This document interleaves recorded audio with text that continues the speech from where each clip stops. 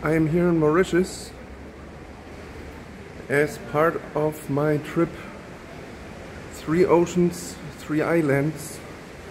I came here from Hawaii, which was my first stop in the Pacific, and Mauritius is stop number 2 in the Indian Ocean.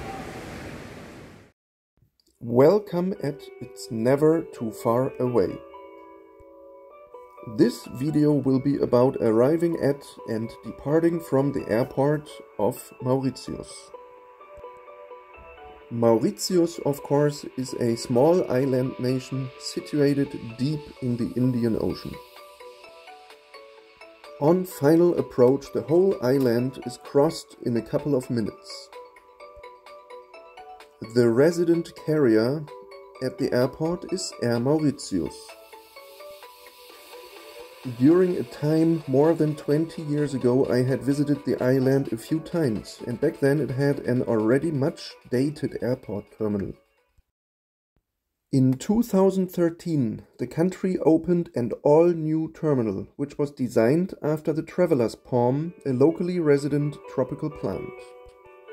Already now I can tell you that this airport terminal is a true jewel, and it shows that the investment into such vital infrastructure for this kind of country is possible. And now let us arrive and step into the terminal.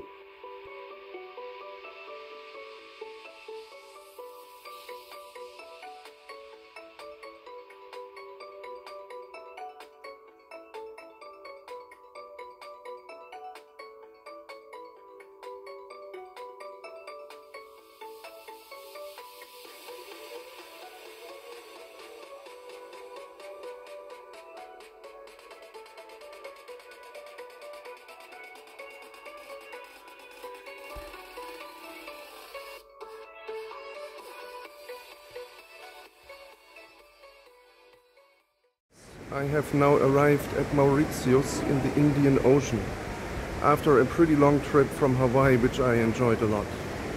Now, I'm at the airport arrivals area just in front of passport control, and you look through the window behind me. That's the view to the apron and the backdrop there, the mountains in the background. You can even see the ocean. That is a nice arrivals hall, I will say. The official name of the airport is Sir Savo Sagur Ramgoolam International Airport, Plaisance. After a truly pleasant short wait for passport control, I head down to baggage claim and arrivals.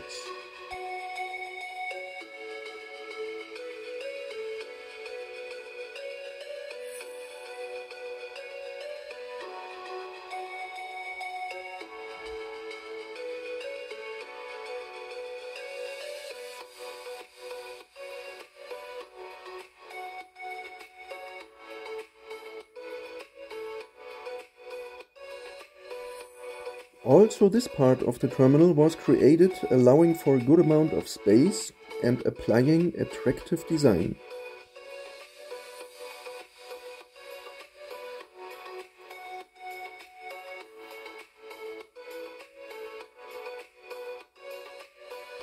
We all have to use them, so some words about the restrooms. They feature nice design too, and they offer enough room and capacity. A couple of times there was no toilet paper though.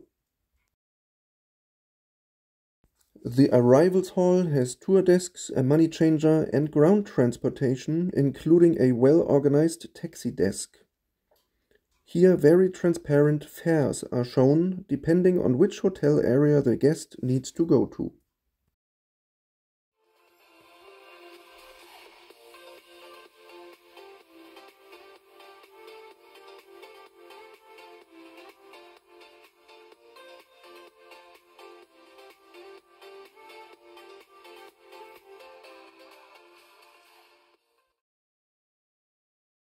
The following afternoon I am already departing again. My third destination of this trip is calling, Iceland in the Atlantic Ocean.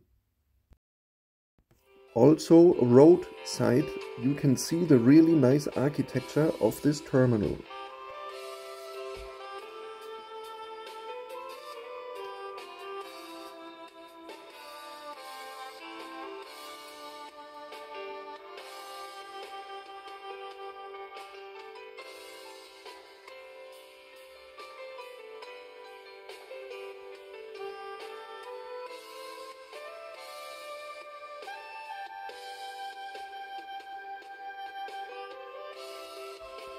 Unsurprisingly, check-in and the public part of the departure hall are pleasant.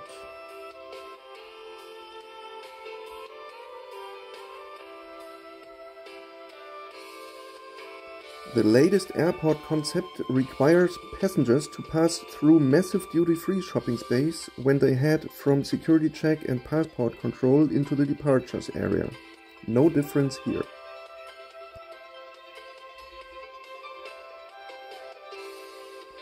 The departures area itself is actually quite narrow, with shops and restaurants on one side and the gates toward the apron on the other side.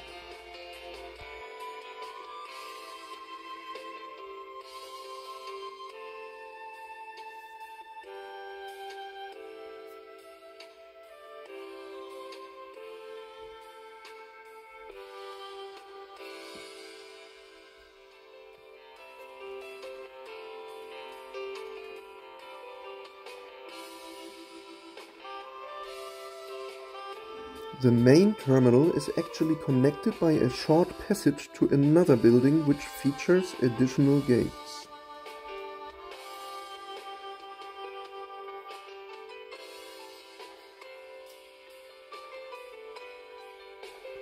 Also, this departures lounge is a nice place to depart from, but this area is lacking shops or restaurants.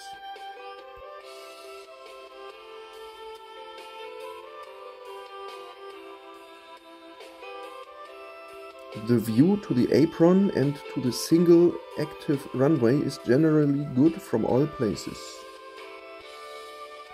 One more thing that makes this airport special is the presence of some airliners that are very rare in most other parts of the world, such as this Air Austral Airbus A220. On the other side, wide bodies from various, mainly European airlines are common visitors. Emirates often operate A380s on both of their 2 daily departures. Before heading to Dubai myself, I want to share some pictures from inside the airport lounge, which in my opinion is a very nice one.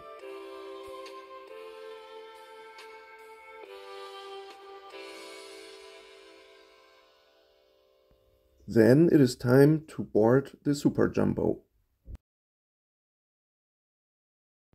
I close this video with takeoff. You can see how close the runway is to the beach and the lagoon inside the reef.